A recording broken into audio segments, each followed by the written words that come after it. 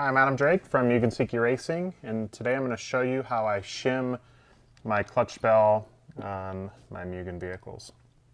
So this should be the same for any vehicle or any type of clutch system, whether it's a 3-shoe, 4-shoe, or regardless of the brand.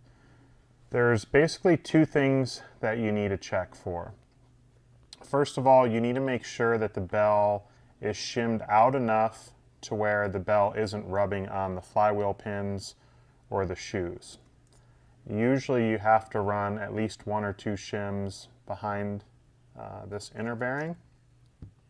Otherwise, when you push in, you'll feel that the bell is actually slightly rubbing on a flywheel pin. So if that's the case, you want to just go ahead and add 1 shim at a time. Put it on, make sure everything spins free.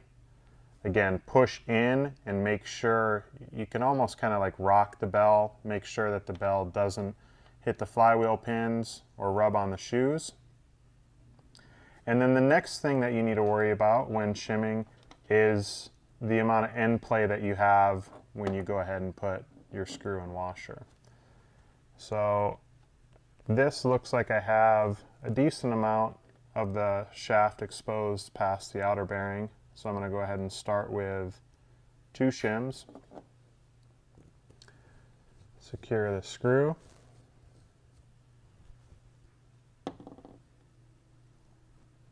And that's pretty much net. There's no end play at all.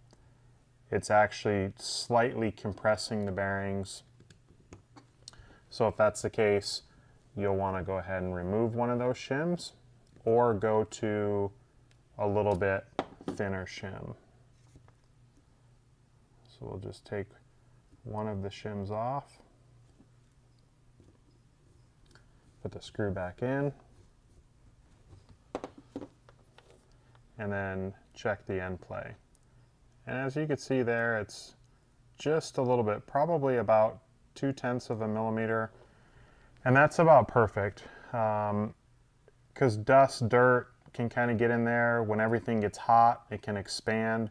You want to make sure you have just a little bit of end play, but not too much end play. If there's too much end play, the bell can kind of crash and bang into the bearings and make the bearings wear out a little bit faster.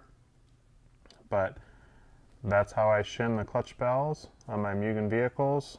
And again, this can be used for basically any vehicle, any nitro vehicle out there.